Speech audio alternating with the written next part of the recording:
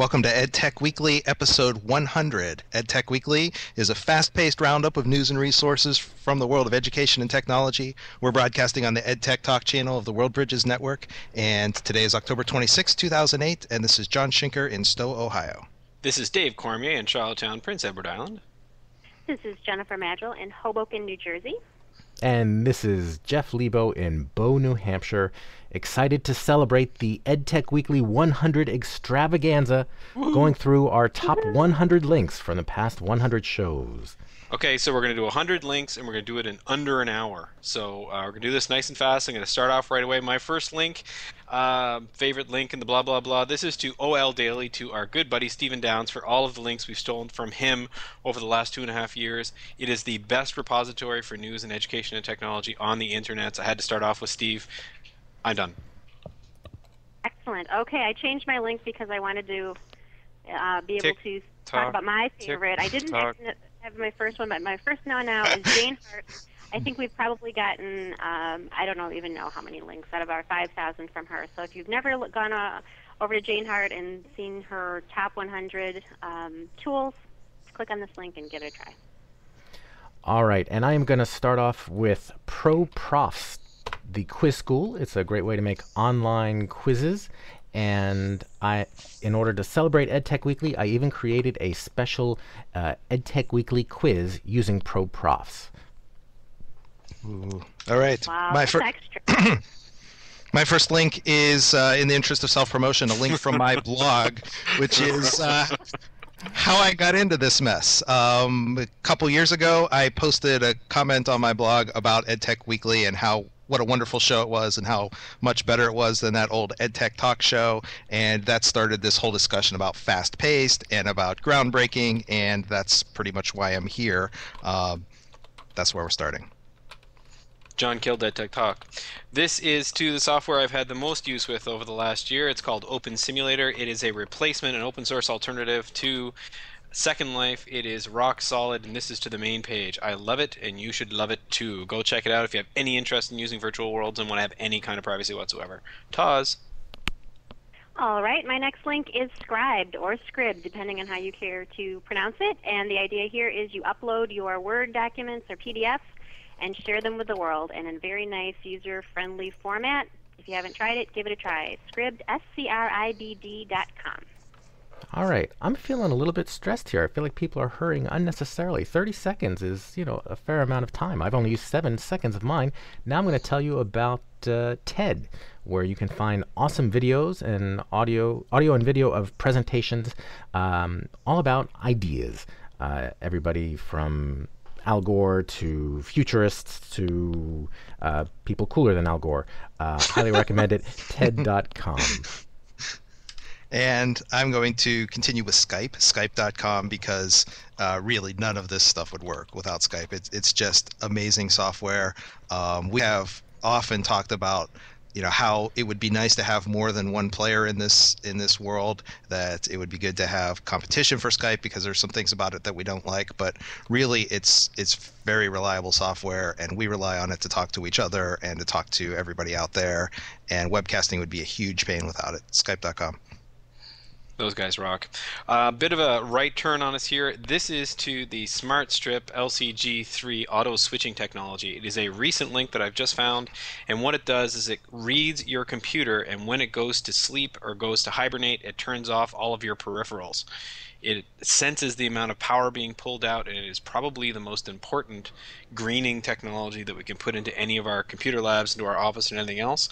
And I just think it rocks. I think it's very, very cool. I've got one in the mail right now. Wow, I don't remember that one.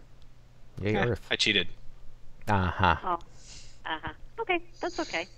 All right, my next link is to Zotero, Zotero.com. It's actually a Firefox extension. We talked about it a couple times. It is very much like EndNote, if you've ever used that to document references when you're collecting resources on the internet and turning them into references and bibliographies on a paper. So if you have to do that stuff, as I do every single day, Zotero will change your life. And there are many video sharing sites like YouTube and Blip and Rever, and many of them are very good in their own special way. The only one I'm including on this list is .sub.com because they do a wonderful job of providing subtitles. It works like Wikipedia. People can do their own translations in however many languages it supports. And it's great for language teaching and for globalizing videos that are in people's non-native language. All right, Dave, Jeff, what was the topic for the first EdTech Talk? Moodle? Moodle. We've talked about Moodle a ton of times. There were all kinds of discussions, especially with the Blackboard patent issue. And Moodle is software for a learning management system. If you want to teach online, it's a good way to organize things. It's also great for blended courses if you want to incorporate an online component to an existing face-to-face class. You want kids to or students to submit things electronically or participate in discussions and all work in a closed environment. Moodle's a great way to go. The link that I put in there is a discussion about how Moodle, or a blog post about how Moodle changed a school and changed how teachers approach teaching and how students learn. Good stuff. This is number 13, and this is for the We Are Media project, which I talked about in the summertime. It is a really, really good example of what a group of people can do when they get together to try to figure out how to use technology and an educational concept for their own discipline. This is for nonprofits. It is a super nice, good thing to check out. It is a great project being run by some really cool nonprofits out in California and run by Beth Cantor. If you are interested in having a new media curriculum that you want to use for any kind of company or even inside your school, this is definitely something you should check out. wearemedia.org. Okay, my next link is for Lebow.com. It is a web-based IM client, and it helps you aggregate all those IM accounts that you've set up over the years, AIM, Yahoo, Google, all those that you've set up over the years, MSN, and you're able to chat with all your buddies on your browser. No software to download, and it's awesome. So Lebow.com. And if we could figure out a way to enlarge text in the embedded version of Meebo Chat, we'd probably be using that for our chat instead of add-on chat. My next link is pipes.yahoo.com, and this is a great way to aggregate different feeds, to mess around with them, to take a whole bunch and filter and do all sorts of cool things. I use this to bring in all sorts of different kinds of content into assorted Drupals and other sites. Pipes.yahoo.com. The long tail. We've talked a lot about the long tail and about how everything fits out there on the tail, because publishing now is so easy to do and so inexpensive that anybody can put something out there. And even if there's a very small audience for it, because the barrier to entry is so low, we can have all kinds of specialized discussions. And that's one of the things that makes this community work. It's one of the things that makes blogging work, because you have some audience, or you may have some audience there. The article in there is a Wired article by Chris Anderson, which was written in 2004, which was 2 years before the book came out. Just a great concept, and one that certainly means a lot to this community. I wish I could explain things like that, man. This is from a member of our community. It is a collaborative wiki that was built by somebody's classroom. His name is Alec Kuros. He works at the University of Regina, I think it is, and this was collaboratively built by his master's students. It is a great resource and a great sort of a great path to follow. If you think that your students can go and build a repository, or you're wondering how that's done during the course of a project, this is the model to go look at. It's done by Alec Kuros and it is uber cool. Go check it out. t4tl.wikispaces.com. All right. Well, I see Kathy Avanoff has come back into the chat room, so this is a little shout-out to Kathy. I believe she's the one that brought this to our attention. It's a web-based whiteboard tool called Scribble, skrbl.com. It is great. What was that, about 18 months ago or so, Jeff? We tried a little exercise on it. I think we had Doug on the call and Lee Baber and some other folks. And we had a lot of fun trying it out in like a classroom-type setting, giving a little demo on the Internet, and it was awesome little tool. So if you need a whiteboard and you don't want to download some software, you can just go over to skrbl.com and find a web-based whiteboard. And I didn't know if I was going to do this first or last, but since you mentioned Lee, I think this definitely belongs in our top 100. Lee Baber, who was around for EdTech Weekly 0. I think we overlapped with dinner time because she usually stopped by toward the end, but you can see her in many chat logs and was just a tremendously valued member of the community, and who passed away a few months ago and taught us all that virtual communities are very real, and the connections that we make are as well. She's left a tremendous online legacy. This page links to a number of her sites and projects. I added a link to her Delicious bookmarks, and you can. She did a great job with her Delicious, and it's kind of a history of many of the resources we all used. We remember you, we miss you, and we think of you often, Lee. We miss you, Lee. Top 10 Google's search shortcut tips. We've talked a lot about Google. We use Google all the time.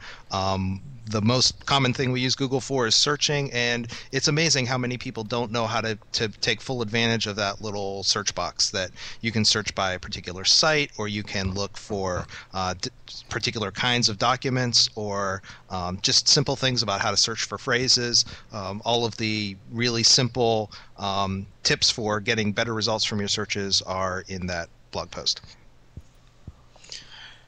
This is my favorite of all the OLPC links that I talked about over the last couple of years.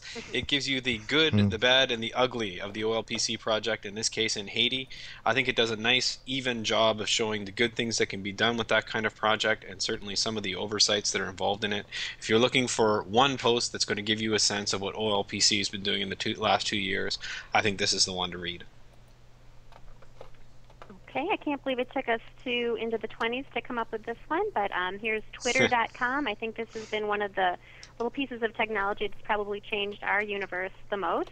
We mentioned Skype before, but certainly Twitter is that ever-present tool that we're able to see what each other is up to and communicate, and I don't know where we'd be without Twitter. So if you haven't tried Twitter, which I can't imagine, Twitter.com.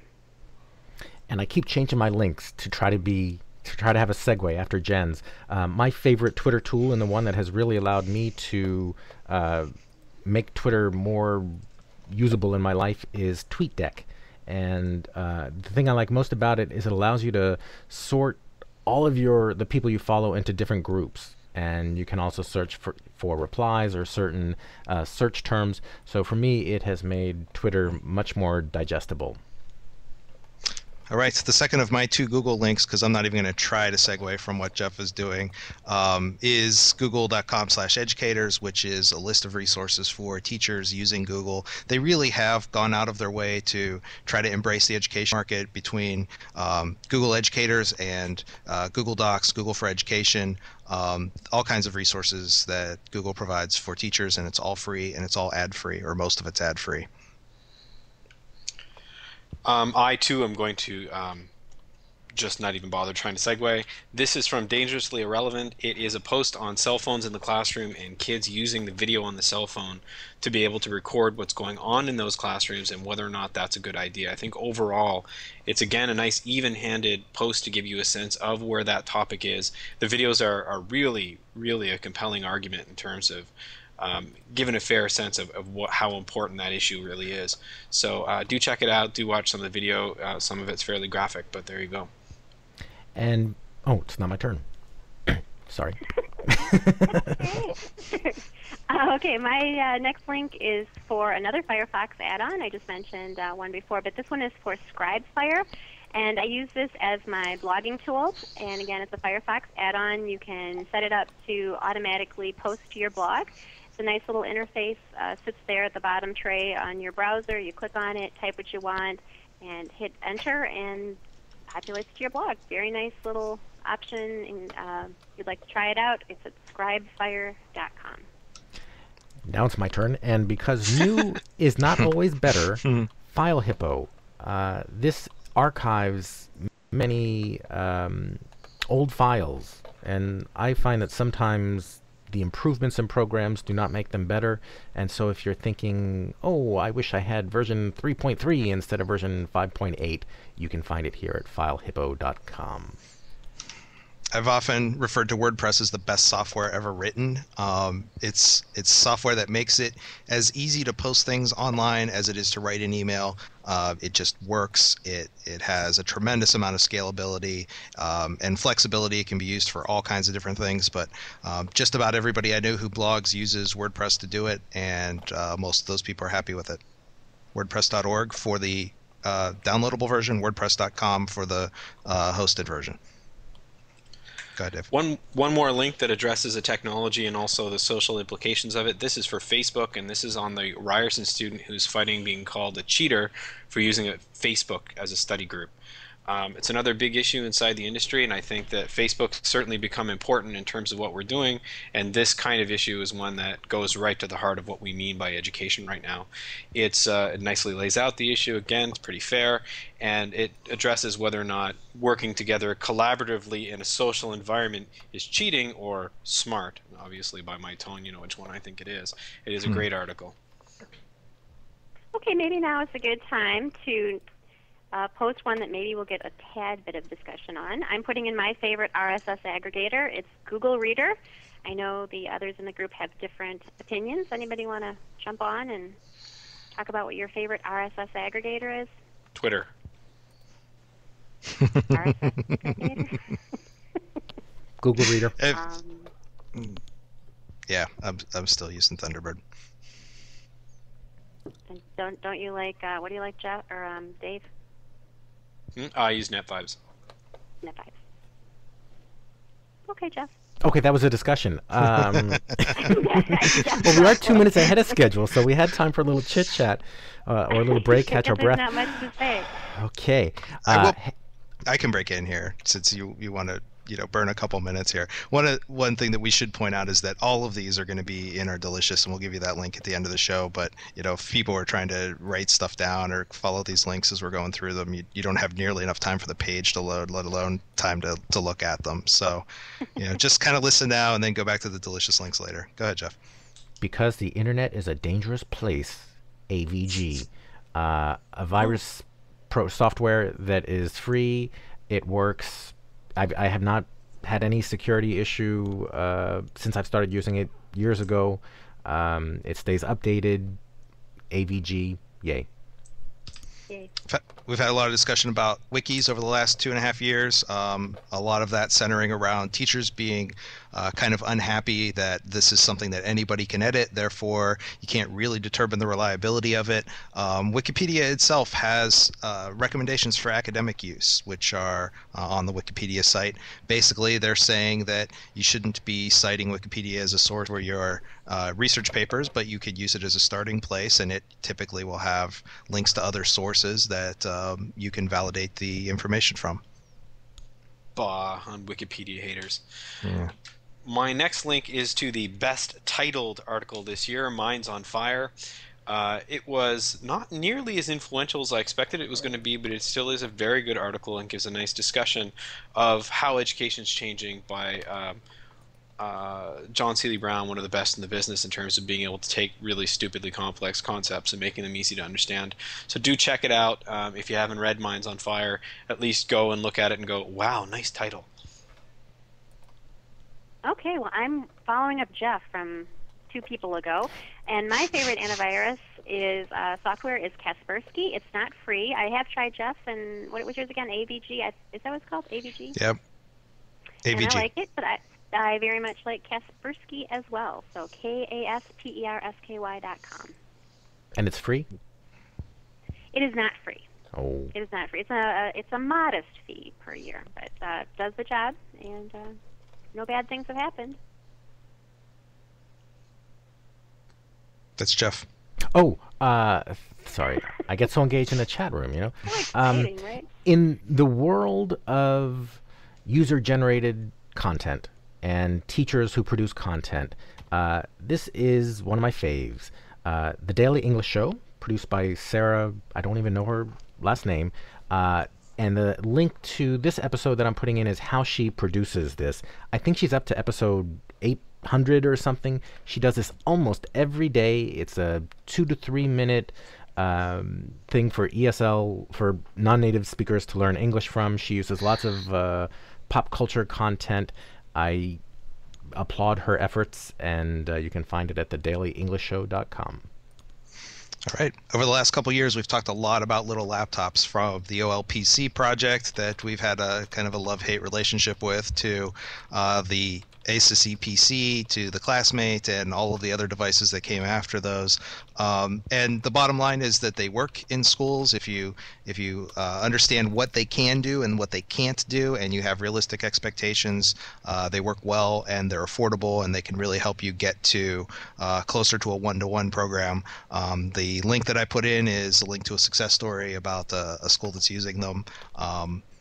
Little laptops have the capacity to change a lot of things in education. My next link is to one of my favorite all-time dudes. This is the "You Suck at Photoshop" guy, and this is really a fantastic tutorial of Photoshop. It's a little irreverent, a little, watch your. Be careful in terms of listening to it if you're very sensitive, but wow, oh wow, is it a really good tutorial. I went through these, and I swear my Photoshop ability doubled. So a really nice model of what can be done, and a really entertaining tutorial at that. I don't remember that one either, but that's a good one. That one we did do. I didn't cheat that time.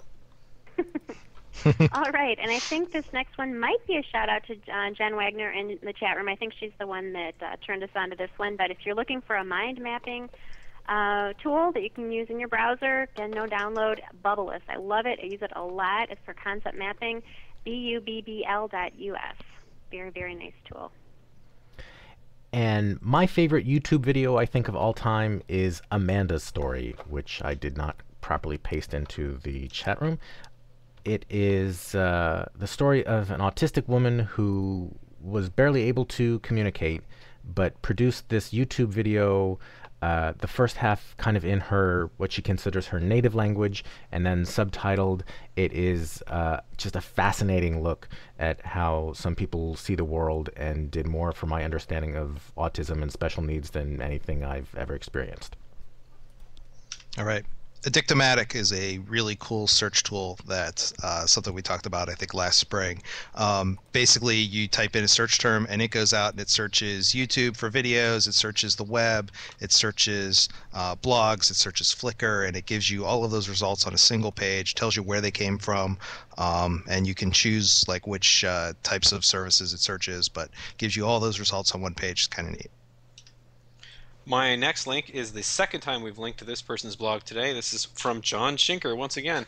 This is the 21st Century Illiteracy post, which I think was one of the most entertaining posts I read this year. It expresses the frustration of a poor ed tech dude, and people tell him they don't know how to do stuff. I think a lot of people reading this will be sympathetic, and some people will think John's a whiner person. Whiner's another good word for that. But I loved it, and I just thought I'd throw it in there.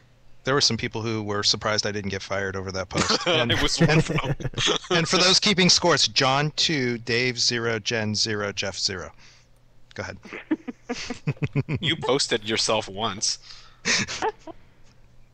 All right. My next link is for an external hard drive that I actually got a year ago Christmas, and given that these things are such moving targets with more and more capacity at every turn, there may be better options out there, but I certainly love mine. It's the Maxtor One Touch 4 Mini. Very, very small, about the size of a deck of cards, and you can get them now up to 320 gigs. And I believe John or Dave maybe last week had some links on how you should be regularly backing up your data. So here's a second reminder in less than a week, or I guess just add a week, of the importance of backing up your data. So if you haven't done it, run out and buy one of these and back up your data. And Internet Good is opencongress.org. They are working on publishing everything that's happened. And sorry again for being U.S.-centric, but they have every bill that goes through the U.S. Congress, and it's a place where people can post their opinions and offer feedback and post alternatives. It is trying to bring the open source collaborative spirit to government, and I think that's a good thing. opencongress.org. All right, Protopage at protopage.com is a site for developing portals. Basically, it's similar to a lot of the other services, except that you have complete control over where things go. You can put sticky notes there, you can put RSS feeds, search boxes for just about anything you want. You can post pictures, and you can resize everything. You can make it private, you can make it public, you can have multiple tabs. It's just really cool for individual projects or for a default homepage or whatever you need it for. Protopage.com. Cool. My next link is to Drupal, which we haven't actually talked about yet, but I love as an educational tool and I use for everything. This is to Lullabot, the Drupal dudes. They are the folks in terms of Drupal when it comes to that. And this is they're talking about how Drupal 6 works. Again, for all those people out there who think Drupal is fantastic, it is, but it ain't easy. It'll take some time. But wow, oh wow, is it powerful software if you tweak it long enough. Yay, Drupal. Hear, hear. And for anyone who happened to miss my 750 links on PDF software, here is what ends up being my favorite solution, bluebeam.com, and for $30 you can get the education version. I have Acrobat, and I've compared them quite extensively, and I think Bluebeam does a superior job at a much, much lower price. Again, the ability to annotate, not only just to create PDFs or to view them, but also to do all kinds of cool things with them, especially if you have a tablet PC. You can do all sorts of cool, amazing things. So bluebeam.com. You know, one of my students asked about PDFs, and I said, you know, I happen to know a PDF expert. Go to delicious.com/edtechtalk/PDF, and there's every PDF resource you could ever want. That's ever been created. Ustream.tv. It's hard to imagine, boys and girls, but once upon a time, you weren't able to watch live streams from conferences. This has changed a lot of things, and certainly made the job of webcasting easier in some ways. Came along, hard to believe it, less than 2 years ago, or about 2 years ago, and it's become a great major tool in the EdTech universe. Get to watch conferences, listen to webcasts we're using right now, although people are having some audio issues, and if they are, I just want to mention we are also streaming on EdTech Talk B at a lower bandwidth. All right. Speaking of conferences, you used to have to go to conferences as opposed to participating online. K-12 Online Conference started. This is their third year. They're going on. It's going on right now at k12onlineconference.org, and the conversation continues. You participate by watching the sessions as they're posted each day. You can participate in chats. You can blog about it. You can basically attend the conference without attending the conference, and it's changed the way a lot of people look at professional development. Okay, my next one is another cheated link that went in today. This is I didn't realize we had all these rules and the things we were supposed to do. This is so you want to be an e-learning consultant. It's in eLearn magazine. It was written by our good buddy Harold Jarkey, and it really pretty much tells you everything you ever need to know about being an e-learning consultant. It is a fantastic little article and an introduction, I think, that a lot of people out there who, whether or not they're looking at doing consulting on the side or talking about doing it full time, will be really, really well served by reading. It gives you how much people are paid, the whole deal. It's very, very good. Yay, Harold Jarkey. All right, we had a couple links before, Dave, on presentations, and so that reminded me I had this one in here. It's for garreynolds.com, GARREYNOLDS.com, and we referred to his blog many times. He has lots of great presentation tips to get away from the death by PowerPoint presentation, and he also has a great book, which I purchased, called Presentation Zen. It just takes all the stuff that's in your head and you're thinking about and helps you to get it down to the most important things and in a presentation format that is easy for your audience to endure as you're giving your presentation. So garreynolds.com. In a world where there's too much audio to listen to, I'm glad EveryZing exists. This allows you to search the content of audio and video. You can post it on EdTech Talk. There's a little widget where you can search all of EdTech Talk's audio. There are other things like Podscope. I believe Google is starting to get into this space, but rather than having to listen to, you know, a million hours of audio, you can just search it and hopefully find what you're looking for. Thank you, NSA. I think they were involved in developing it. Right. 15 coolest Firefox tricks ever. I use Firefox all the time, and I think a lot of us do. And it's just such a customizable browser that you can make it do what you need it to do. And there are lots of tricks for getting the most out of it. And that post has many of them in it. You can do all kinds of customized searches and setting things up so that your browser works just the way you want it, and does all the stuff Chrome does too. Oh no! Doesn't let you move a tab the way Chrome does. You can just grab the tab and move it into another window. I don't know. Who uses more than one window? My next link is to the CCK08 online course. It is a course that had 2,250 people register to it. Not nearly that many participating currently, but certainly a landmark, I think, in terms of at least my understanding of the community, and certainly well worth checking out how that's going from the point of view of what it means to have an open course and what it means for that course to be massive and online. So something to follow, and a big thing, I think, in the last few months. Okay, the next link I'm putting in, I think we talked about back in June from Sharon when she was, didn't Sharon head down to Africa? Isn't that where she went? And took with her Yes. her USB flash drive and loaded it up with a bunch of portable apps.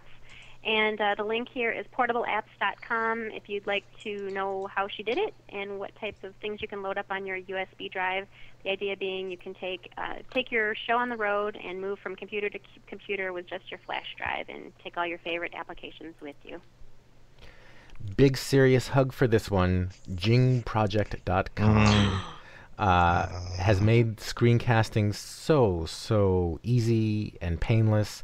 It is great for not only for capturing 5-minute maximum videos of your desktop, but also for images. It's a really nice, easy way for troubleshooting and to put little arrows and point to what you need to.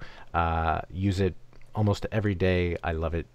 Jingproject.com. And it's free. And it's Mac and it's Windows.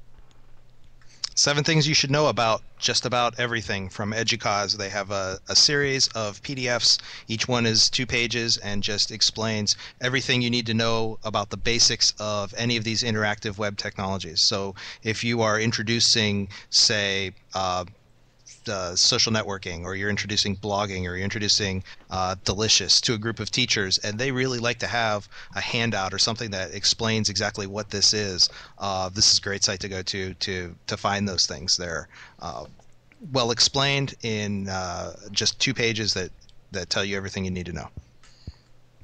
Cool. My next link is to the tool I probably use more than anything else. It's called VLC. It is the absolutely handy-dandy pocket knife tool for anything audio or video you want to do on top of your computer. It works in Mac, it works in PC, it works on Linux. It'd probably work in your kitchen sink if you really wanted it to. It just turns on, it'll play anything, it won't ask you for codecs. Absolutely, right now, download VLC and use it on your computer. I'd never use anything else. Yay, VLC. Yay. Okay, here is unfortunately a little thing I have to run pretty often with my little Windows system, but unfortunately, as we've talked about before, the old Microsoft folks tend to bury these handy-dandy little tools. So if you've got junk in your computer's trunk and you need to clean out the registry and things are sluggish, give this a try. It's at onecare.live.com, and it's the little cleanup thing. It's like a little broom. Click on that, and it runs in about 5 minutes, and believe it or not, it will really speed things up. Can I run that right now? Will it blow up my computer? It might. I don't know. It shouldn't blow your computer up. Is it as good as... What you do have to do, though, is open it up in Internet Explorer, which usually I forget where I've hidden the, link to Internet Explorer. I'm shocked. Microsoft forces you to use one of their products? I know. Crazy. Is it as good as PCBcrapifier.com? I almost included that just because it was my favorite name of all of our links. Oh, yeah. It's a good name. I have been accused of being a fanboy for these folks. And I'm a fan. Fanboy. I'm not 100% fan because it's the kind of thing that's doing something that I don't see done elsewhere, and as a result, it's not everything we want it to be. But VoiceThread.com is a great way to upload presentations and facilitate discussions around them. I noticed that they're being used this year for K-12 online conference. I think every presentation There are thousands and thousands of them out there. It's still got some evolving to do, but because I don't see many competitors in this space, VoiceThread.com. All right. And last round, I talked about resources for professional development, and no list like that can be complete without the Common Craft Show, which is got to them before I did. the low tech explanations again of all of these interactive web technologies. It's the guy with the Sharpie and the paper and just explaining how all of this stuff works in a couple minutes in a video. Very entertaining, but also informative, and I use that to start lots of professional development sessions. Commoncraft.com. This is a link to some tutorials for using OpenOffice. Again, I use OpenOffice for everything. I have free Word and WordPerfect at school, and I keep them off my computer. If you're careful with it, it'll do almost everything you want it to do. And here's some tutorials to go check it out. It's free. It works great. It integrates with other things. It allows you to do pretty much everything you're going to need to do with any kind of on-top Office program, and you don't have to use annoying formats that nobody else can read. Yay, OpenOffice. No school should ever pay for Microsoft Office. Nope. Waste of money. Yep. Okay, here is a link that actually I saw today was posted back December 17th, 2007, and we just started using it, but mebeam.com. We haven't talked about Mebeam yet, have we? I know these are going to start seeming like they're overlapping at this time. But it's what well, I'm not using it now, but we have been using in the last few weeks to be able to show our pretty little faces as we're using Skype for the audio. So it's a nice little tool for adding a video component to your conference calls. And I don't know if this is the best in class anymore. It was kind of the first prominent one in class, slideshare.net, specifically slide casting, which allows you to add audio to any presentation. There are more and more sites that allow you to do this, like SlideBoom and a bunch of others. But because they're the first and they have probably the most out there, they get included. Slideshare.net. Okay, I like resources that solve two problems at the same time, and reCAPTCHA is one of those. Basically, the idea is that reading text is a difficult thing for computers to do, and when you take a printed document and you try to digitize it, sometimes they have trouble with some of the words because the ink will run together between various letters and it can't decipher what that is. Well, that makes a perfect test to see whether a person is a human. So a lot of those sites that have the goofy scrambled letters that you have to type in can use these images from actual documents that are being scanned, and that's what reCAPTCHA does. So it gives you actual images that have been scanned, and after a significant number of people type in what they think those are, then they use that and move on to other ones. So you're actually in the process of entering these CAPTCHAs, helping to digitize work. Two problems, one solution. Cool stuff. That is a good thing. My next link is really about YouTube generally. I mean, it gets a lot of trash talk put towards it because there are things on it that aren't good, that are dangerous for the classroom, whatever that's supposed to mean. But wow, oh wow, there are a lot of really great resources on it. This is one about anti-cyberbullying, which is something that I didn't really find another article that I like better than this one, but I wanted to have some cyberbullying stuff in here. There's a lot of really good work being done. This is a good video that you can actually use inside of like training sessions and stuff. But a really important issue, and another again where you can just find it on YouTube, and if you spend enough time there, pretty much videos to do any of the things that you need to do will be there. Yay, YouTube. Okay, here's a link to everything you wanted to teach about participatory learning, but didn't know where to find. If you go to this link, it's from Curtis Bonk, and he's aggregated gazoodles and gazoodles of links on Web 2.0, even though we all hate that term, but Curtis all the Bonk, different never heard of tools. him. What's that? Curtis Bonk, never heard of him. Yep, well, now you have. It's not only just links to stuff like we're talking about now, but also some research papers and studies that are going on and cool things like that. So check it out. It's actually the syllabus he's using this fall, 2008. Yeah, anytime you're looking for any online resources for your course, he's the place to go. He's listed. There's this program that people use for like downloading their audio that I'm not really a big fan of, but I am a big fan of this alternative called Get Miro. It allows you to subscribe to video and audio podcasts and download them in a way that makes sense and doesn't take over your computer and is not evil like some other programs. iTunes. For example. Get Miro it's open source. It's everything we like. It's relatively light. GetMiro.com. And the product's called Miro, right? Yes. GetMiro.com is the That's website. Correct. Cool. And another one of those sites that solves two problems by using one solution is Free Rice, which is something I was reminded of just by listening to the Seedlings show last week. And basically, the site is traditionally was a site where you go and you take vocabulary tests. They give you a word and you have to pick the correct definition. And because they show ads on the site, you are actually feeding the hungry through the UN World Food Program, and they're paying for that through the ads on the page. And you earn 20 grains of rice for each correct answer that you get. And they've kind of expanded that now. They're showing famous paintings that you have to identify, chemical symbols, English grammar and vocabulary. They have language learning for several European languages. They have multiplication tables. Freerice.com, kind of a neat site.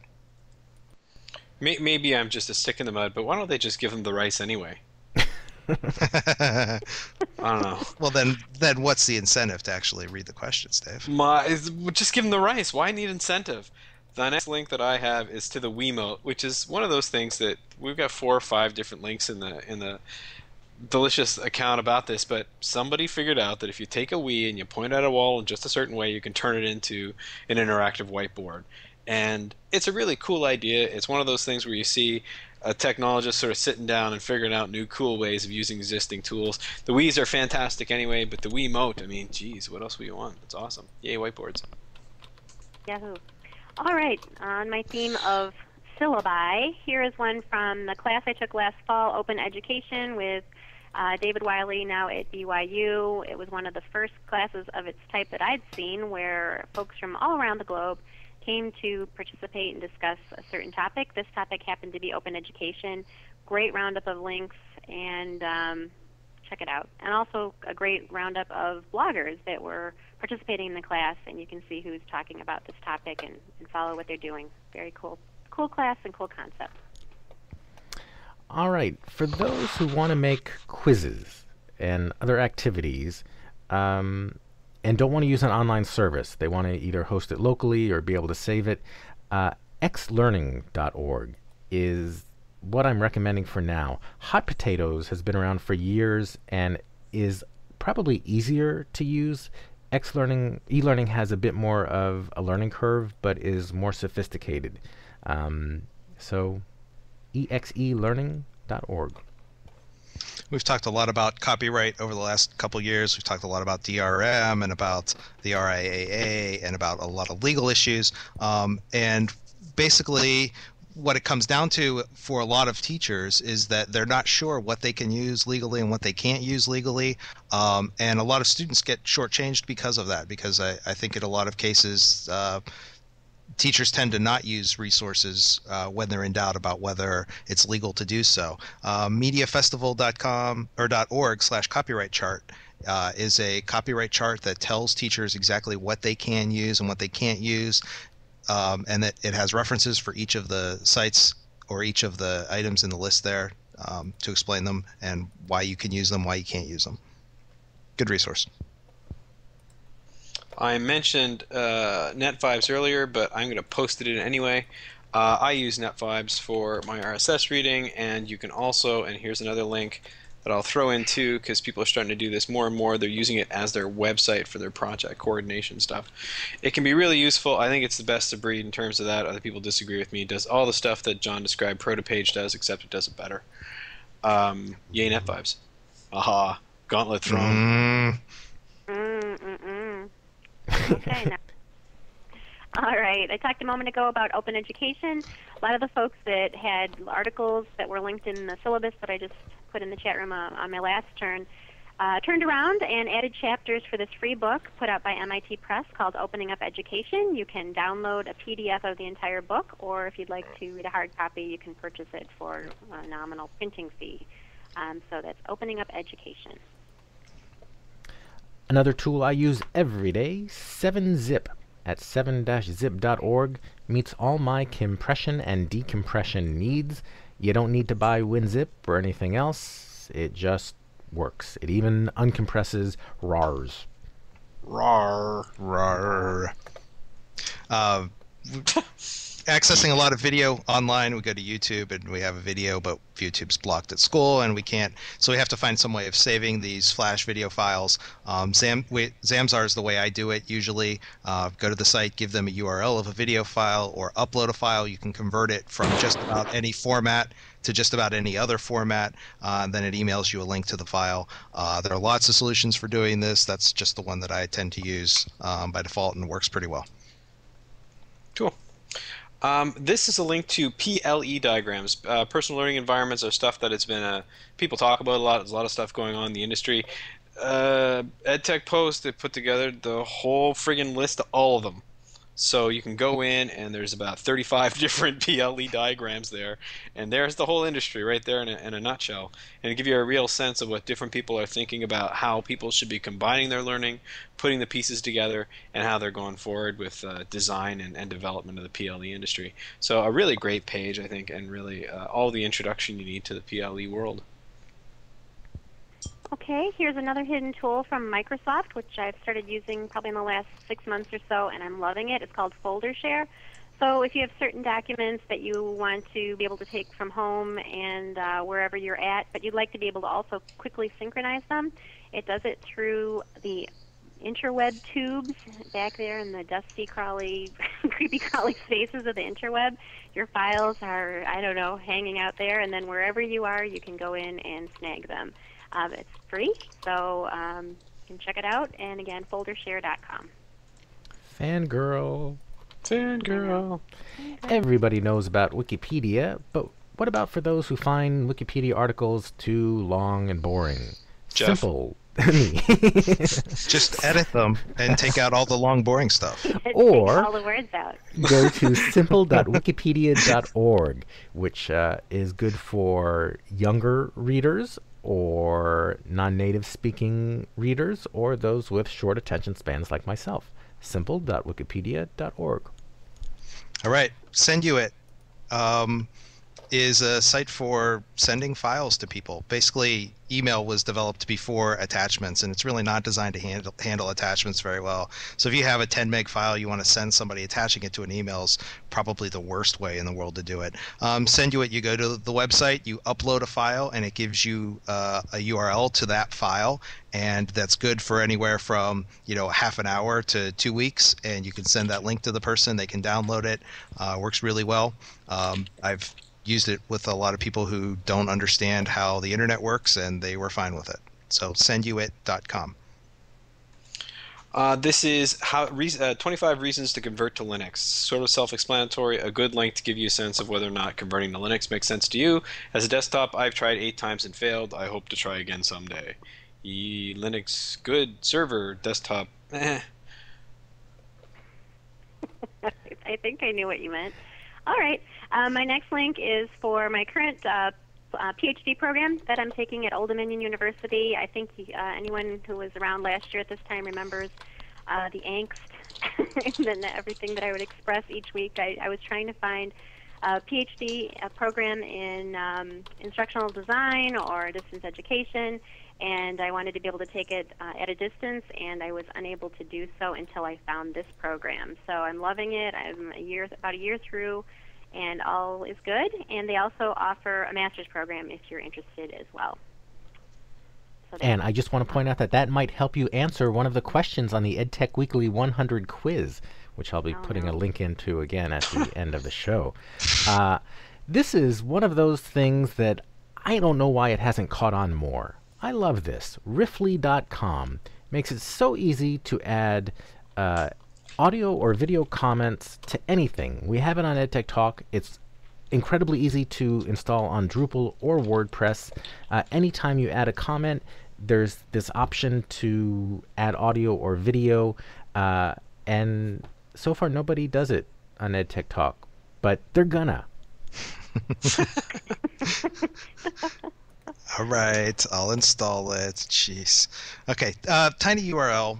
This is a concept that's been around for a long time where you have this really long web address and you want to give it to people or send it to people, and it's just too much to type in or too much to copy, and it wraps across multiple lines in an email, so the links never work. And tinyurl is one of several services where you can go and you paste in the link and it gives you a much shorter link. It's tinyurl slash .com slash some code, and you can use that link. I never used this before Twitter, but since Twitter, I find myself putting it in all kinds of documents. Anytime I need a web address, I'll go to a site like this and shorten it.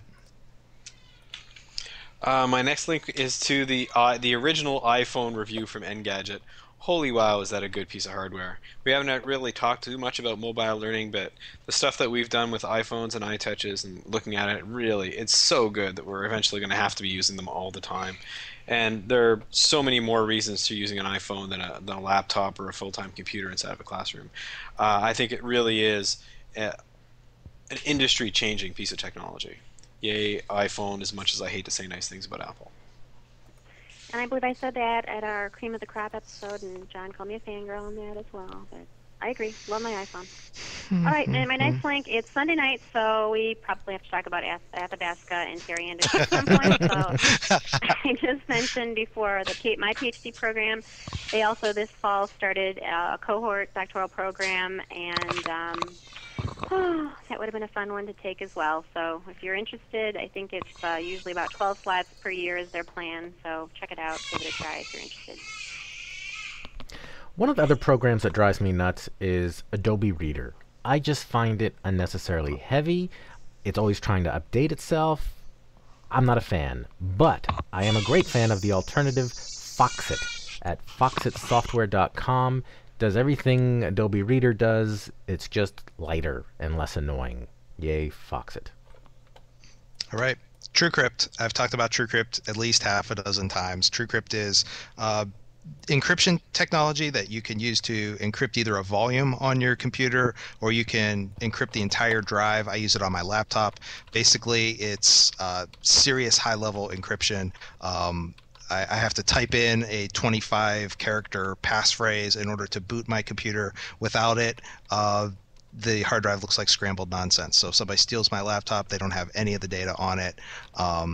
Very good thing to use. I use it on flash drives, anything that's portable, anything that might disappear, anytime I need to protect any data, TrueCrypt.org, and it's free. So Jen is out of links. How can that be? Yeah, one more. You know what I realized I had a duplicate. Okay, I've got two more. Okay, my next one is to the social network map of the world, which we did only a couple of weeks ago, but it is a really cool list of connection-y thingies of all the different social networking softwares that are used in different parts of the world, and really kind of spreads out your idea of just how much social networking is out there and how different it is in different locations. So do check it out. It's well worth a look and give you a sense of just the real breadth of social networking and how different it is in different places. Okay. I believe I was mocked the first time I talked about this link, but I don't care. I'm coming back for more. I love my Bluetooth mouse. If you have Bluetooth on your laptop, please do yourself a favor and get a Bluetooth mouse. And if you're looking for one, here's a great one. I've been using it for a good 18 months. Love it to death. Bluetooth mouse from Logitech.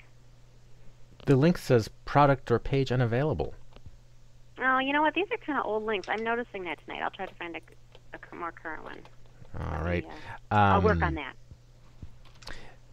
Mikogo has become my new favorite desktop sharing tool. We were Yugma fans for a while. We used to Yugma our show. John used to anchor the Yugma. But I find Mikogo to be lighter. And I've been using it during class, and it hasn't frozen once. I haven't had any problems. It allows anyone to kind of pass the desktop. I'm a fan. MIKOGO.com. Pandora. I love Pandora, and I was a relative latecomer to the party here, but basically you go to the site, you type in some artist or some song that you like, and it plays music like that. It's not necessarily educational technology related, but whenever I'm listening to music on the computer, I'm far more likely to go to Pandora and listen to stuff. And I hear a lot of things I've never heard before, but a lot of things I like because it matches kind of the stuff that I've already entered. It's my way of listening to music on the web. So check out Pandora before it goes away. I have 2 links left on ISIM to start. All the rest of you have 2 links as well, I think, to get us to 100. This is a link from eSchool News that talks a little bit about how virtual environment boosts people's reading skills, which is just another example of how the new technologies are starting to come around. The research is coming around, and we're seeing more and more of that all the time. Just a good example of it, and yay, new tech. Okay, somehow I had a duplicate, so I'm throwing this in as a late ad. For a while we got pretty excited about Diigo, which is a social bookmarking site, Diigo. Does anyone on this call use Diigo? I am a big Delicious fan myself, but anybody use it? Delicious works for me. Delicious works for me, and I think Jeff mentioned this before we started this show. It's hard to collaborate alone, and all my buds are on Delicious, so that's where I am. But this certainly did get a lot of attention, and I know a lot of EdTech folks use it, so I threw it in as a late ad, diigo.com. And this is a little bit of an overlap to one of the links Jen mentioned earlier. It's from the same site, but it's the recommended top 100 tools. And I put it in here because there were a number of tools that aren't getting mentioned in this show that deserve to be, things like Audacity and all sorts of Google tools and Ning. And this is a really pretty good list. They keep it updated on what they consider to be the most important. I don't think the ranking is as important as just a way for people to get oriented into a whole bunch of useful tools. All right, I'm putting Times Attack in here, which is from bigbrains.com, because this is something that my kids are actually excited about, and they don't like to learn math facts at all. And basically, it's software that's a 3D environment, and you go through the dungeons kind of like a first-person shooter, except that in order to get to different places, you have to answer math fact questions. So these are multiplication tables, and kids go through that and can reach higher levels and solve different levels and get through the program by answering the questions to the math facts. It's free for the basic version. There's also a version that you can purchase to get more levels. Bigbrains.com. I'm doing my last link of the night, and as it seems that we have 4 minutes, I thought I would slow down a little. My last link is to the EduBlog Awards. We're going to be hosting, for the 4th time this year, we're going to be hosting the EduBlog Awards coming up in the next month and a half. It is really a fantastic way of finding out what's going on in the industry. Do go check it out. Check out the winners of the old ones. I'm going to pop in the link to the old URL and go. If you go through, check your way through the old winners. Go check your way through all the stuff that people have done, and you'll get the best, I think, breadth of all the best work being done in educational technology online. Thanks very much to Josie Frazier and the team over there for getting that going, and I love it. It'll be fun. Okay.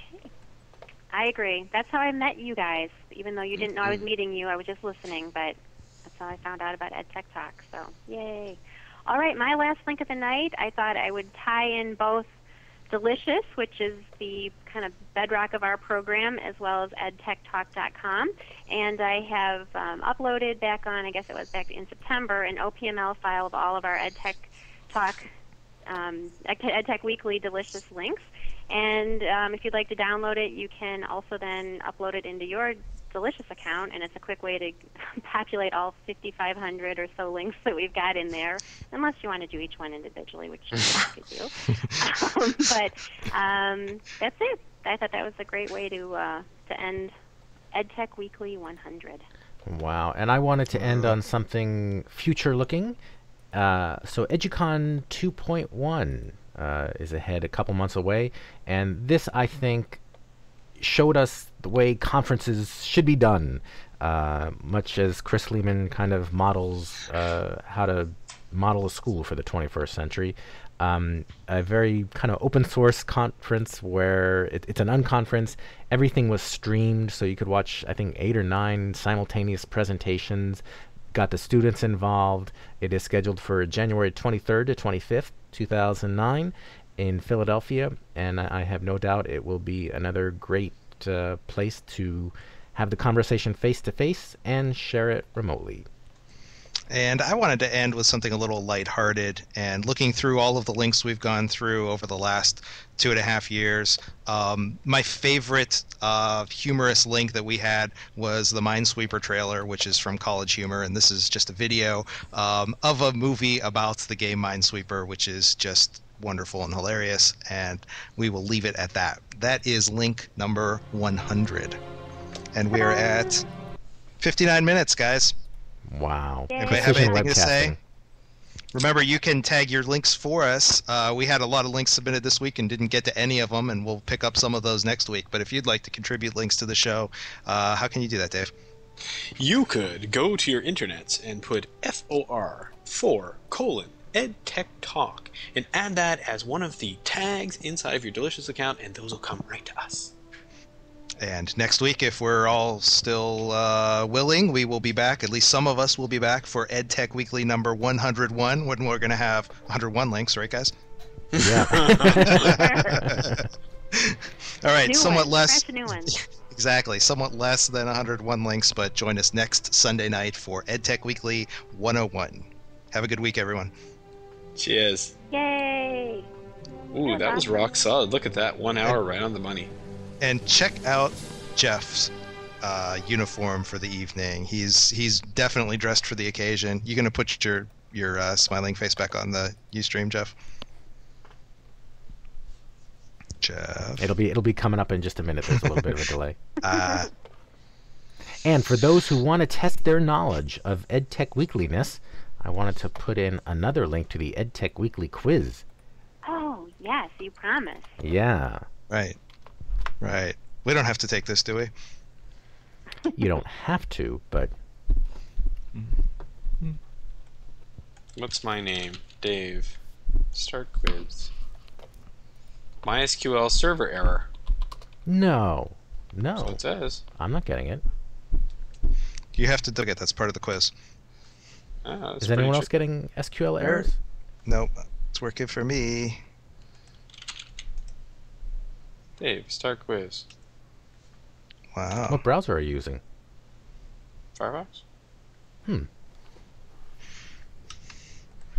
Here's my link to my Logitech mouse. They must not make my exact version anymore, by the way. Uh-oh. You have to edit the show. Fix that. I know. All right, take two. Again. Ready? And go. Welcome to EdTech Weekly 101. Let me see, Jeffrey. I'll open your link. And you do get a certificate when you finish. Really? Works in Chrome. Oh, Doug only got my gosh. 75%. This makes my knees weak. Remember, Jeff, you had me take the one you gave your students, and I I think you got 33% on that one. It was very bad. Okay, my name. Okay, let me see. This is a trick question. All right. I think I got that one right. Look at that one. Oh, this is fun. One word.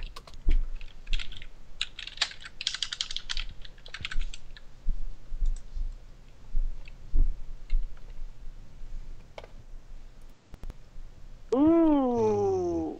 I think, isn't Q4 a trick question? What is Q for? Jeff occasionally expressed his strong dislike of. What do I have a strong dislike for? Oh, I think both. They're two. 6 out of 8. 6 out of 8. You guys failed EdTech Weekly. What did I miss? How can that be? I got 7 out of 8. Well, I think this one is a trick question. No, whoa. I wish to Look at that. express my Yeah, I got the yeah, before questions EdTech Weekly one. 5 and 6. I got 5 and 6 correct. What are you talking about? I got them both correct, but they were marked incorrect because I put Tom's last name and I put Josephine Eleanor Maud Cormier. It said one name. Can I Yeah. read? It said one word.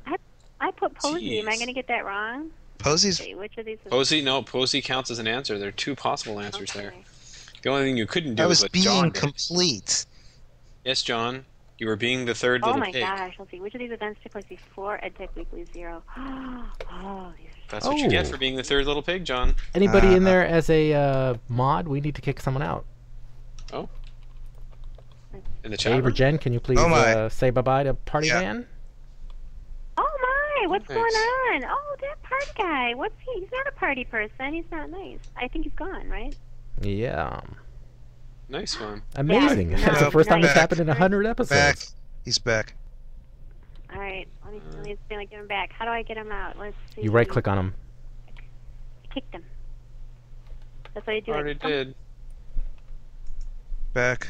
Ban IP. Not nice. Not a nice person. Oh, the IP's banned now. Send me the Oh, IP that's and exciting we'll for take our care of it. 100th show. Okay. All right, I can see people's results. I'm still Oh. protesting. Oops. Lorna only I got got 50%. 7 out of 8. I bet I got that terrible one about. How do I find out what I got wrong? Hurt Jeff? that person for me, will you? See, Jeff, you hate it when people don't use headsets when they're calling into the show. I don't strongly dislike them. I mean, I prefer I that. see. So Yeah. those versus the okay. Just the fact that he said during the show that it was one of the answers. Yeah, Should've I been try to good give people a enough. hint. I thought that was a bit of a That's why giveaway. I wondered. I know he also hates the headset issue. Otherwise, I did all right. No, he's always very helpful to the people who call in without a headset. He's always very polite. I don't dislike them. I just prefer that they Wish they'd frickin' change their listen. actions. Yes. Yes, you can print out your certificate, Jen. Oh, she only got 62% on her first try, but I'm sure she'll do better on her second. I do like this. I mean, for like online quizzes, it's pretty sweet. That is nice. That is nice. I wonder what Party Van's problem is. John's gonna go search him out on the internet. Go find found him. John. Huh? Feed him. Feed him. Where's he from? New Jersey. Probably one Tom of is Jen's in the neighbors. other room. And you can't find the EPC. That's right. Okay. Wow, Jen did mention that she goes there during the show, Jen.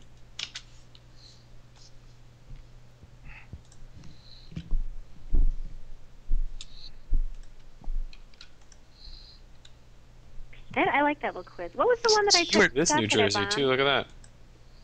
Say again? Yeah. Comcast. Yep. They don't have any ports open, just in case you were wondering. Comcast should be more. You saved me the trouble. Oh my goodness. You know what I bet happened? We're up to 56 viewers, so I suspect we are on Ustream. Maybe we're on the front page of Ustream. And so we probably got some visitors. Oh, nice. And I just told everyone where I go to school and. Yeah, where you live.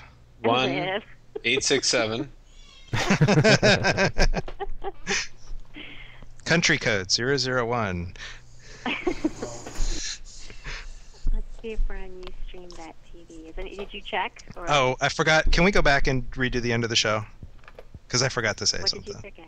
I forgot to thank you guys. All right, but first we have to say hi to thank Doug. You. This is really, I'm one sorry. of the heights of my week. Me too. Aww. I'm sorry. Do that. Can you do that Yes. again? I messed up. I was interrupting you. All right, ready? Never mind. We've lost the moment now. I was, Oh man. Oh, Forget it. man. I wanted to give a group 'Cause- hug too. Oh. Yeah. I mean, the show it means a lot to me and keeps me sane. It's the best part of the week, really. Thanks, guys. Appreciate your Thanks, Jeff. drafting me and making me do this. Well, Do you Thank you appreciate for- our honesty? Just Uh, before I say what I was going to say, or No. I want to see Posey. Is Posey up? I don't see us. We're not on Ustream. Yeah. I don't see us. No. Well, we went back down to 35, so we're off wherever we were. Well, look at Posey, eyes open and. Oh, what? Hello, Mr. Symington. D-Man. Sup? Where'd he go? Posey has a friend. Who's Posey's little friend?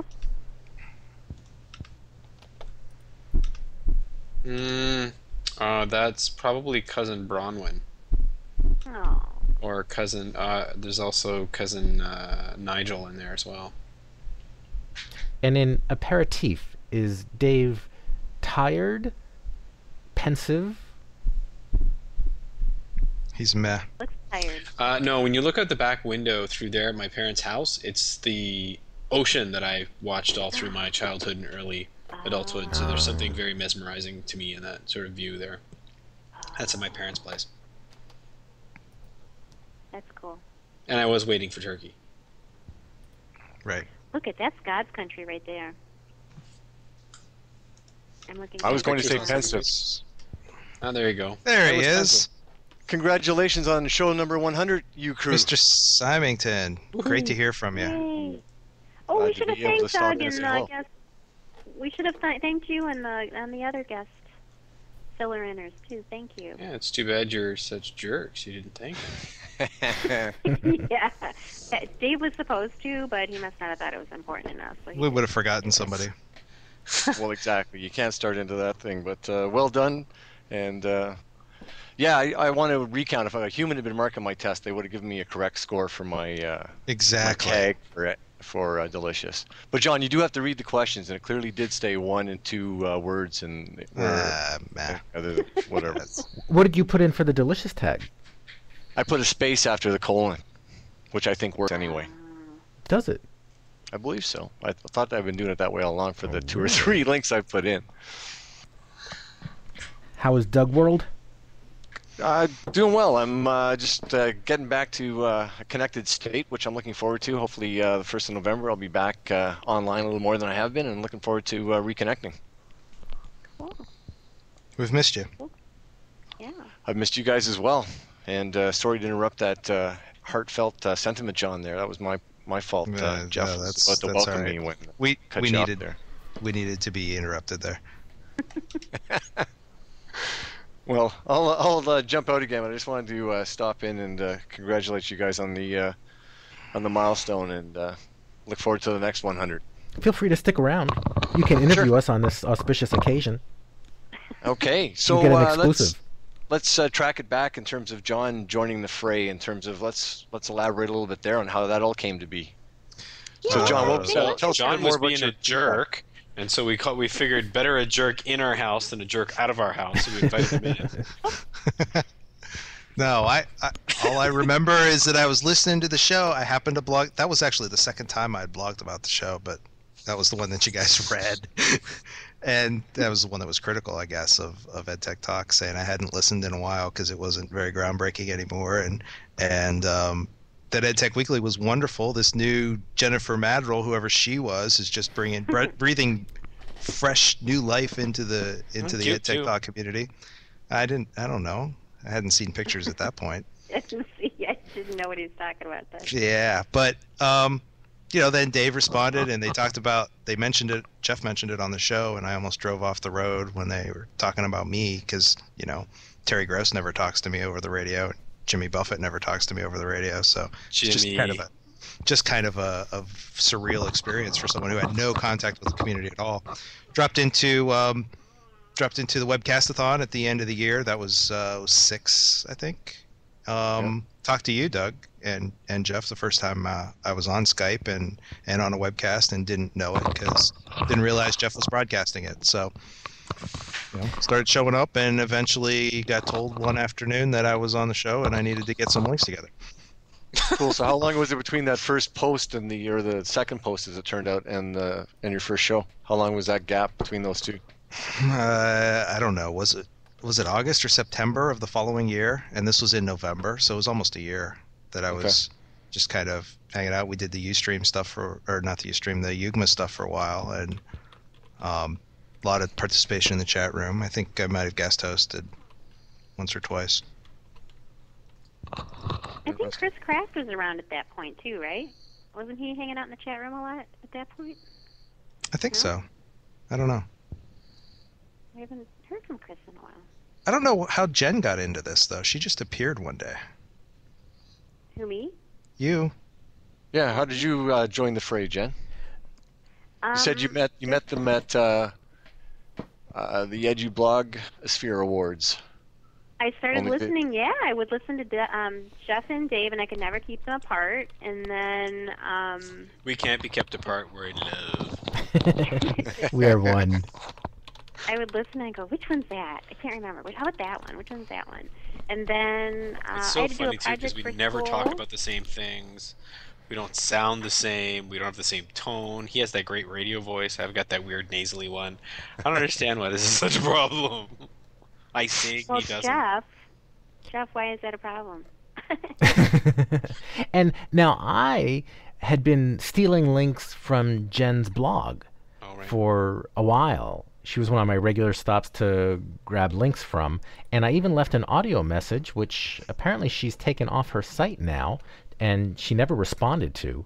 But I did say thanks for the links or whatever, and then coincidentally, you had posted something on the EdTech Talk site, and I was thinking, why don't we, because we were still doing just EdTech Talk at that point, but half the shows were kind of interviews and half of them were the resources, and what I really wanted to just listen to was the fast-paced roundup of EdTech news and resources. And my original thought was, let's just kind of start it, hand it off to someone, and I can just listen to it and find out what I need to know.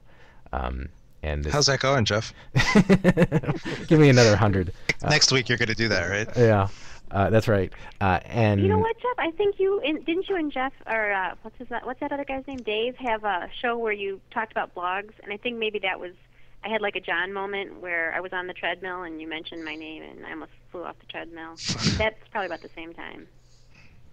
You just never responded until you did post on the site, and I did post. And it was kind of like, hey, I'm doing this, my master's, is there anything I can do with EdTech Talk? And I had that thought about, hey, let's get that hardworking grad student girl to do this new show. And, I remember that. Yeah. Interns. Great. Yep. And I think, Jeff, the Delicious folder is all you, right? Oh, yeah? Uh-huh. That was a good idea. That was a very good idea. Mm-hmm. Mm-hmm. And Jeff, how many shows have you webcast? Jeff gets credit for everything. Out of 100? Yeah, I thought the Delicious thing was a Dave thing because it sounds like a Dave thing because it's like let's have a show.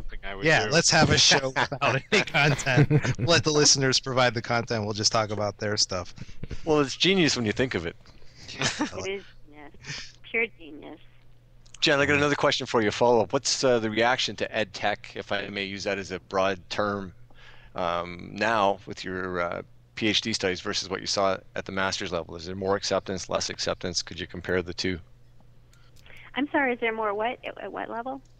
Acceptance in terms of peers. Do people know what you're talking about more than they used to? Oh, no one has a clue that I do. As soon as I tell people, would you like to come on Sunday night, or would you like to listen to something, they have no interest in it whatsoever. So no. Of course, really you realize Jen's in a PhD program, but she never goes to class. I don't go to class, yeah. But what I do mention every time, like when the class starts for the new semester, it's kind of like my rundown. Here's what I do, and blah, blah, blah. And I do a show with 3 guys on Sunday nights. Please join us. And nobody ever joins. Although you would think being an online course where you meet online and basically do private webcasting regularly, that people would have more of a grasp of it. You'd think, but I got exactly the same reaction in my studies. I couldn't bring people. I offered to do it at a time that was more convenient for them and still was unable to make it happen. So it's interesting that given, as you say, Jeff, that it's online to begin with. I think there's a lot of reluctance to put stuff out there, that you have a recording of someone saying something and that exists online forever and it's public and that can come back to haunt you. I think there's And I think Some it's reluctance there. video. I think is worse than audio, but audio is bad enough on its own. But yeah, I think it's. I hope it's something of a literacy that becomes more pervasive, but who knows? Well, I think it's one of those things until you really experienced it. When you say it, it's like today I was talking to this woman. We were looking at some homes, and we were talking to the realtor. I said, "Oh, I've got to get going.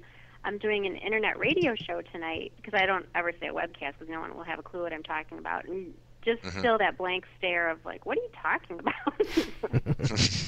How does that work? Go to do that. Yeah. Well, first I put my husband in the closet.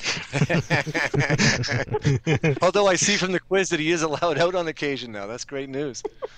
That is good news. Tom is happy. What about cell phone? EdTech Talk. Oh, sorry. How did I was gonna... Sure. I heard Jeff and Dave talking after. Oh, that conference in Maine. Yeah. I can't remember which one it was. The really expensive one. Yeah. And somehow or another, just commentary based on that. And I remember calling in just to, again, it was that same type of thing where these guys said, anybody can participate. So everybody says that, but they actually called me on, my landline. So I wasn't even on the computer at that point in time, or wasn't able to, didn't have a mic or any of the rest of it. I think I was just listening on a laptop. So Jeff called me on the telephone, and I was talking to these two characters online, and I thought from there, these guys are for real, and again, the rest is history. And you've learned better. No, you guys are for real, because in terms of online communities, different people talk about communities of practice and how do we make them work and all the rest of it. And I don't know exactly what the answers are, but I know that I've seen it happen right here. So.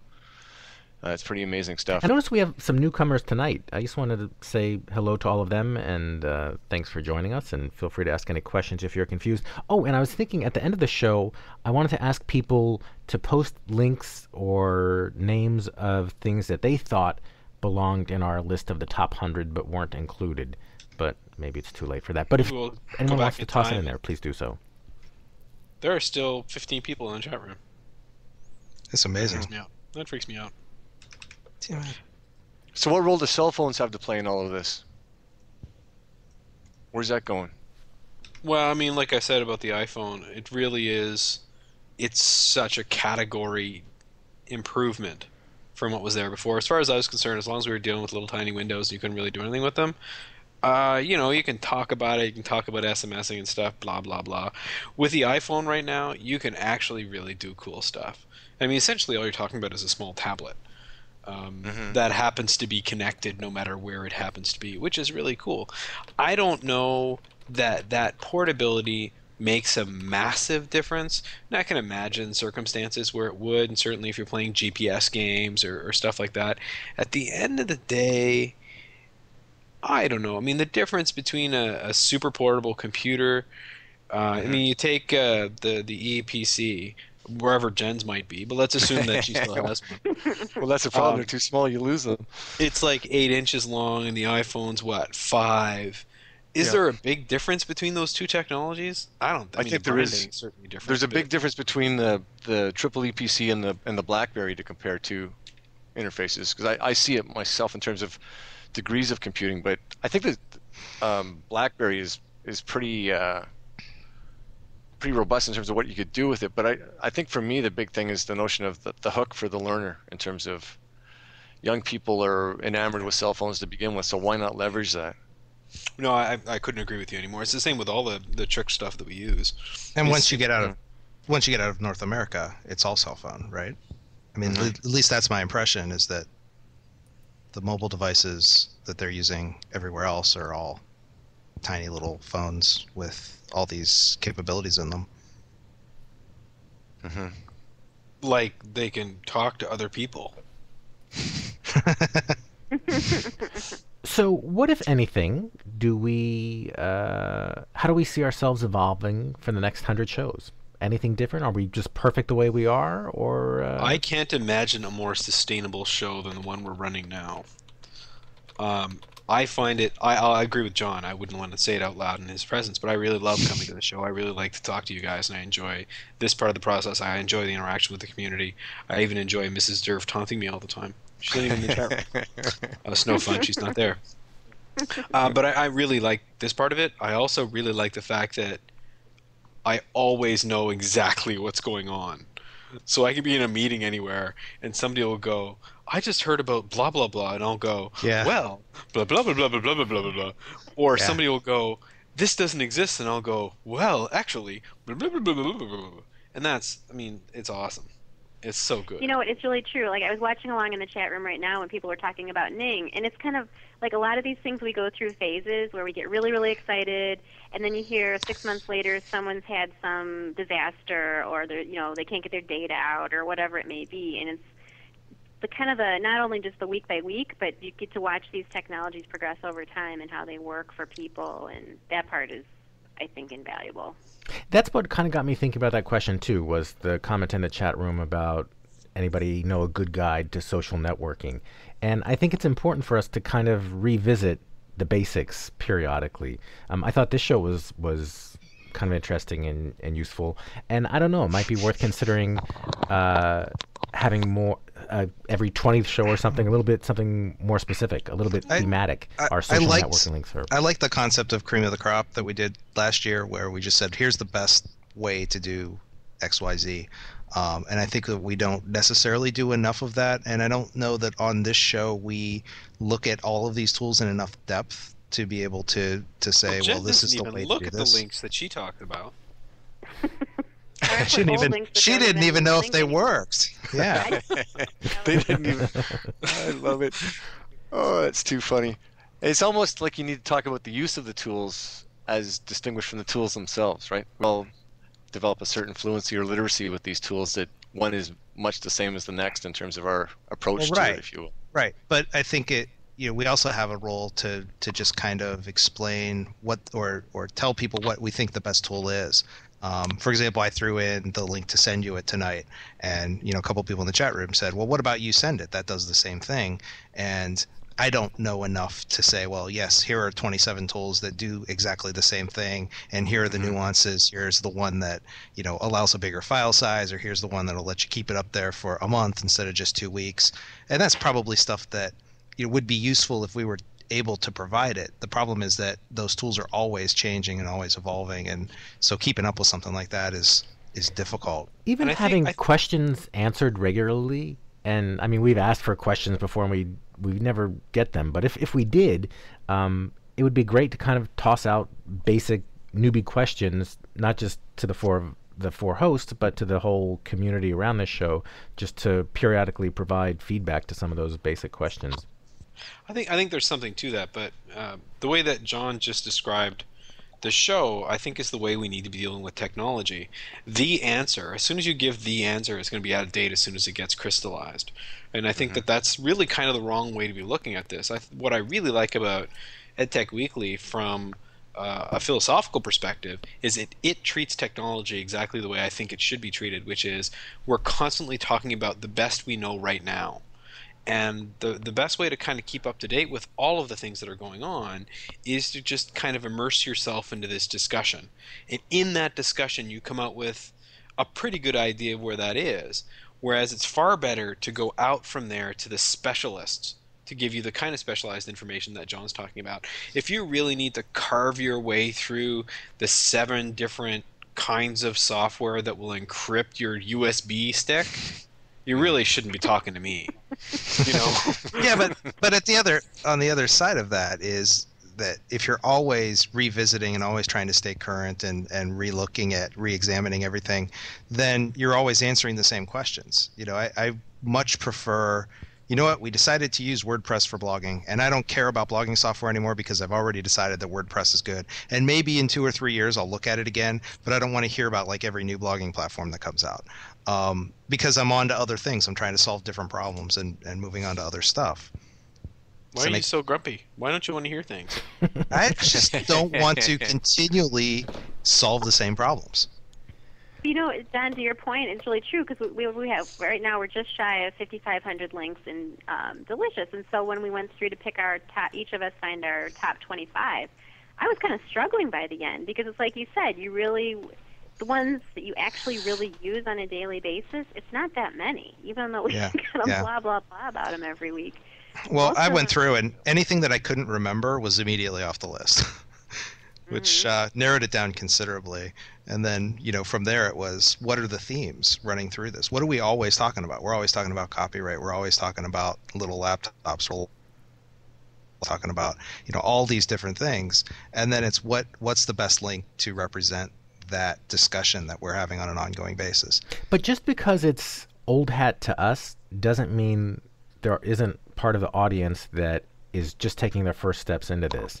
And even if it means rehashing some of the stuff we've discussed, I think there might be value in doing a cream of the crop or a back to basics episode periodically, just kind of to help orient people who are just taking those first steps. I think EdTech Talk should do that. I think we'd be far better off not thinking about that as an EdTech Weekly job. Try to get the whole friggin' slew of people together once every 3 months and do that. I think that'd be a really cool idea. Or even 6 months. Yeah, and just get all the every show host we can find a platform that'll allow us to record the 15 of us trying to talk, or 20 or how many people show up, trying to talk over each other all the time, and just let it go. I think that'd be a lot of fun.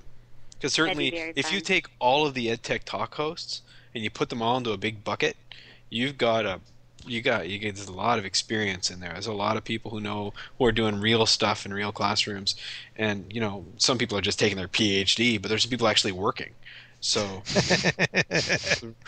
zing. Wait. Do any of us have real jobs? Come on. Well, there you go. Maybe we can take a page out of Alan Levine's book, Cog Dogs, and do the 50 ways to tell a story, like 50 ways to share a screen, or whatever the number is, and have categories maybe with links. And see, I'd rather have one way or 2 ways, out of 50, saying we looked at 50. Here's the ones that you want to pay attention to, and then 50 ways to do, I don't know, something else. And my sense is that's how he does it in terms of these are all of them, and I don't know whether they're actually a ranking or chronological or whatnot, but that way at least you cover off on that question, I'm already using this, will it do the same thing? Right. I don't know. Right. I'm curious, for any kind of newbies in the chat room, or we've all been newbies at different times, we all still are newbies at certain things. What do people want? What would be most helpful for people who are taking those first steps into the world of EdTech or whatever? What kind of media, live or recorded, would be most useful? Poor Jeff. He keeps trying. Swings and misses every time, but that's okay. Keep swinging. It's part of his charm. Yeah. Well, that's what got us to this point. That's right. Yeah. I like the concept of sort of a best of show, an EdTech Talk show that Dave was talking about. Maybe doing something like that as, I don't know, an Equinox thing, so that we have enough time to put it together and nail it down. And I think that's a great idea, Dave. Dave's in charge. Shut up. He inadvertently. Well, yeah. See, that's March, so we have tons of time. No, the solstice. We got to do something for December. I didn't say solstice. He said solstice Equinox. is right around the corner. Yeah. Actually, the solstice idea, Jeff, technically speaking, is yours now. 'Cause you brought it up. Well, that's like a solstice webcast-a-thon. But the community. Yeah, that's thing. all about you. Webcast-a-thon. That's That's very more Bridges, Jeff. I think, isn't it? Yeah, Yeah, wow. for sure. Well, 8 once you days, drink the 3 webcast, hours, it's on 24 Kool-Aid. hours. What did you say, Madril? You haven't done a webcast-a-thon in a while, have you? No, kind of bailed on the last one. It's just spread a little too thin. Yeah. But you And were those doing Earthcasters will be... 23 hours. Yeah. And we, the Webcast Academy has kind of hit a lull. We had originally thought of getting some going October, November. We need to recruit some talent. Speaking of that, what are we going to do next Sunday? Are you just going to get the stream going before you go on your date? Nope. Because the show starts at, I think, 7:30. We're going to do dinner beforehand, and... It'll be fine. Jen, you know how to webcast. You just don't like the echo. I don't. I can't multitask nearly as well. I'll be like, yes, pass. Sorry. What is that? So 8 days, 3 hours, and a couple of minutes, eh, guys? Yeah. Yep.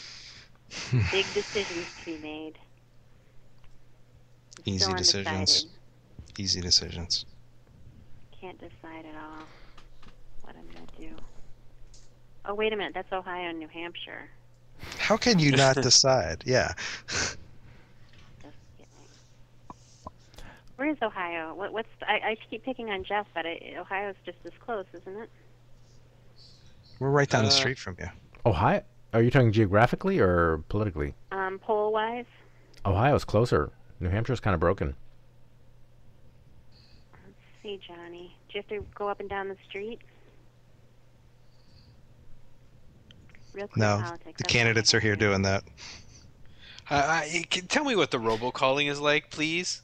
What's it like to get a We don't get robocall? it. I'm in a Democratic state, so I don't. No, but John's got to be getting robocalls. Nope. He must Have be. We none. had robocalls here in Canada on Vancouver Island. There's some controversy actually, and a criminal investigation underway about robocalling here on Vancouver Island.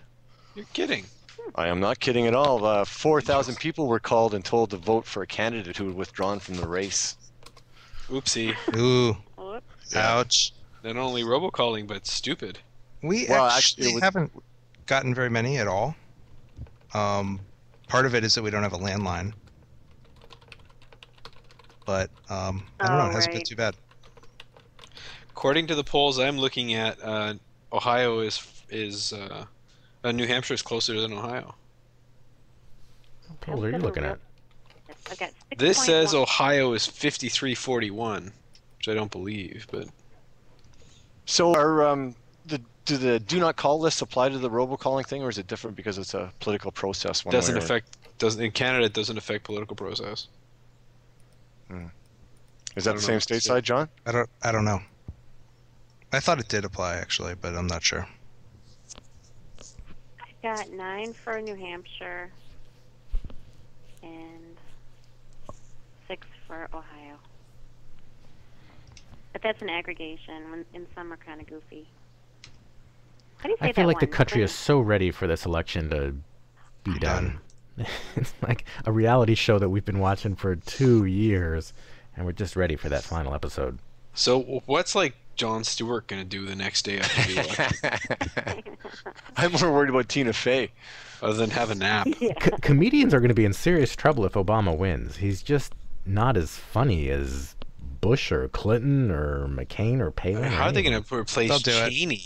They'll do it. Yeah, They can make fun of Biden. Biden will help. Yeah. Yeah. Folks, I'm about ready to wrap here. Yeah, it sounds like we're all about to fade away. So, Lovely great chatting, 100. folks. Yes, indeed, and congratulations again. Thanks. Thank you. Thank you, Doug, for Thank you, joining Doug. Yeah. And save this audio. oh, Good I stuff forgot to there. record. We can start again. Okay, ready? Bye. Action. You Have a can great talk- week, everybody. See you guys. Too bad. Bye. Okay, bye, everybody. See ya. Bye.